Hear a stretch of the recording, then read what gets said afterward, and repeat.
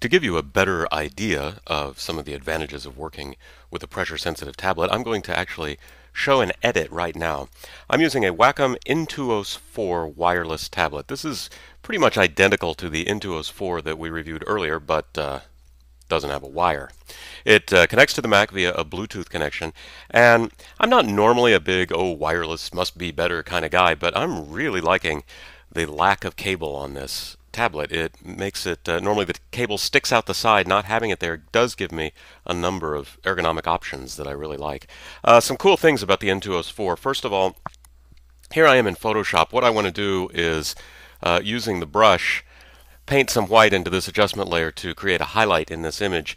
And of course, normally I would change brush size using keyboard shortcuts or go up here to the menu. On the Intuos4, I have a button that I can press that pops up this menu that gives me these different options. Scrolling and zooming, cycling through layers, changing brush size, rotating the canvas. Once I pick one of those, there's a wheel, a touch wheel that I can just spin on the tablet to change brush size. So I'm just running my thumb around this. You could use another finger if you choose, but you know, the thumb's what separates us from the lower animals, so I like to use it as much as possible.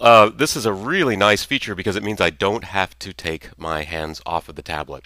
One of the other really nice things that we'll see in a moment is that there are also programmable buttons on the tablet. I've got my brush set to airbrush. I'm going to crank up the opacity here.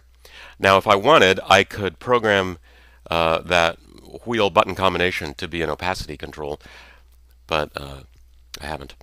So what I'm going to do is just start painting in some highlight here. Now, when I'm doing a painting chore like this, I very often want to be able to switch between white and black paint to be able to correct mistakes that I've made. For example, I've painted a little too much in the sky. I've got white and black in my foreground and background color. Normally I would come over here and click this swap colors button, but instead I'm just going to press one of the pre-programmed buttons that I've made, which triggers the X key, and as you can see, my colors swap when I do that. One thing that's particularly cool about the Intuos4 is next to those programmable buttons are tiny little OLED displays that actually tell you the name of the command that you've programmed into the button. So next to mine there's a little X, and I've programmed another one to be undo, so it actually says undo right there. I programmed another to automatically select the clone stamp tool or the move tool. So again, what's nice about this is I don't have to take my hands off the tablet to change tools or activate any of these features. When combined with the wireless, it means I can really just sit back, not have to deal with the computer or the keyboard at all, and begin to paint up my mask. So I know it's difficult for you to see when I'm pressing and when I'm merely mousing around. When I'm pressing, I'm getting a change in brush size, and because I'm in airbrush mode, I'm getting a buildup of paint. Just to give you an idea of how pressure sensitivity works, I'm going to turn off airbrush mode and dial in a large brush and put my opacity back to 100%. So take a look at this. If I click now, I only get a spot that's that big, that tiny little spot there, even though my brush is that big, huge circle. Now, if I click with a mouse, I get the whole circle.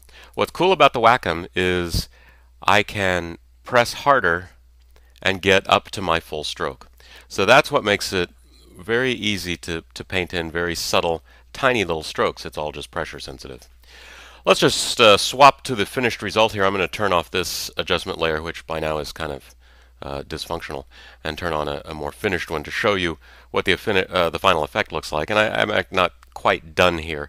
More importantly, let's look at what I was able to build up as a mask.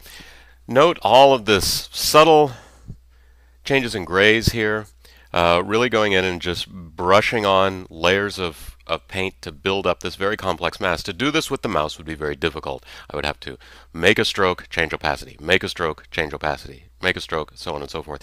I can do that very interactively with the brush. It's really one of the great advantages of working with a tablet, and particularly when you're trying to create subtle mask work, really one of the reasons why a tablet is an exceptional tool for a digital photographer.